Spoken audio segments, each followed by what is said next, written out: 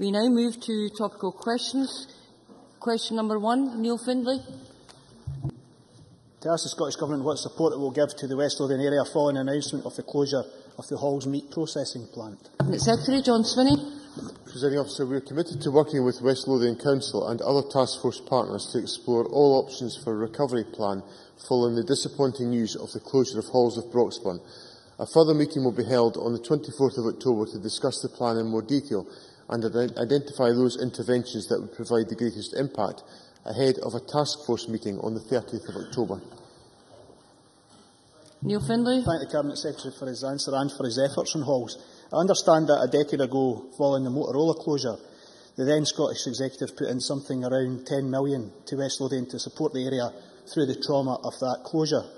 Given the immense challenge and the very localised nature of the job losses at Halls, can the Cabinet Secretary advise what scale of support is likely to be offered to help the county cope with this disaster? Cabinet Secretary.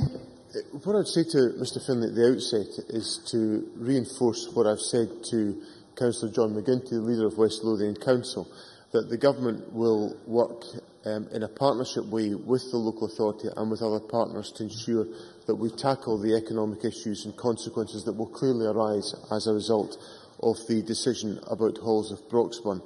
At this stage in the proceedings, I am unable to put a cash figure on that, but what I would want to assure Mr Findlay about is that the suggestions that have been made by West Lothian Council, developed with my officials, some of the points that Mr Findlay has raised in his correspondence to me, the points raised also by my colleagues Fiona Hislop and Angela Constance at local level, will be very much considered as part of the recovery plan.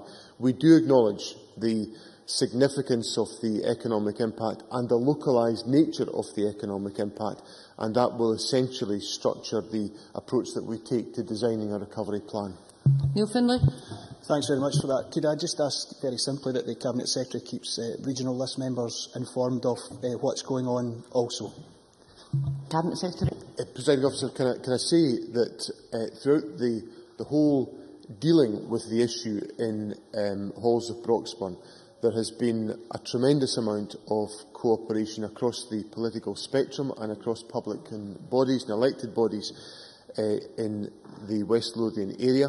I have greatly appreciated the involvement of members of Mr Findlay's party in the task force, as well as my own colleagues, and I can assure him that I will keep Parliament up to date and regional members and relevant constituency members up to date with the steps that we take, and that if there are any suggestions that members have as to what steps the Government should take, I would want to make clear in Parliament today the Government's willingness to hear those suggestions and to act upon them. Brodie.